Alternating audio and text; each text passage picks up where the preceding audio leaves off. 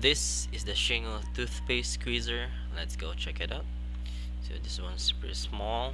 As you can see here, it's made of plastic, and I guess it's pretty thick. Well, we'll check it out later. And here is a key-looking one. It's in red, and I guess you're gonna slide the tip or the lower end of your toothpaste right there. And here's we have something just like a lock that holds the key looking one right there. Yeah, let's check if this works and see how handy it will be. So we have a toothpaste right here.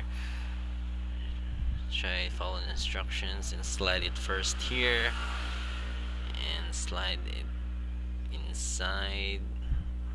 Okay, I guess that will be difficult. Let's try to slide this toothpaste here first, like that. I guess this one's better. Okay, and yeah, let's insert this key looking one right here. Yeah, and you just have to twist this one. Twist it right or left.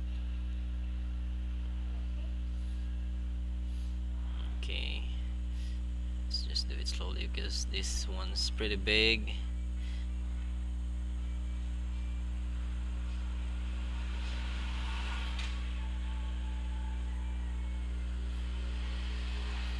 Okay, let's try to adjust this one.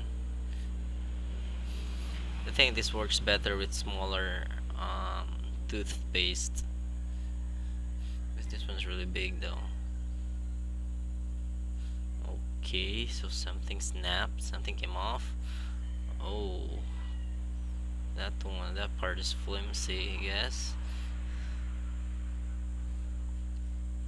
Okay, so that one is just came right off. I guess this one's the lock right there.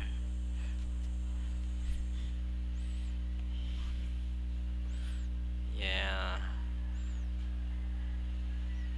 I hope it still works. Let's try it again without the lock, because the lock's keeping that inside part here there tight. So let's just try and remove it.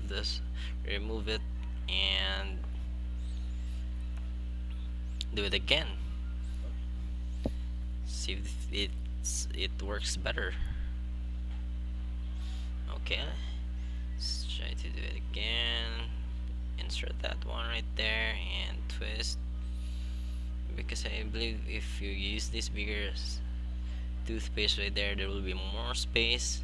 Yeah, so I'm doing it, yeah, with ease right now because there's no lock. And even without the lock, yeah, it works better now.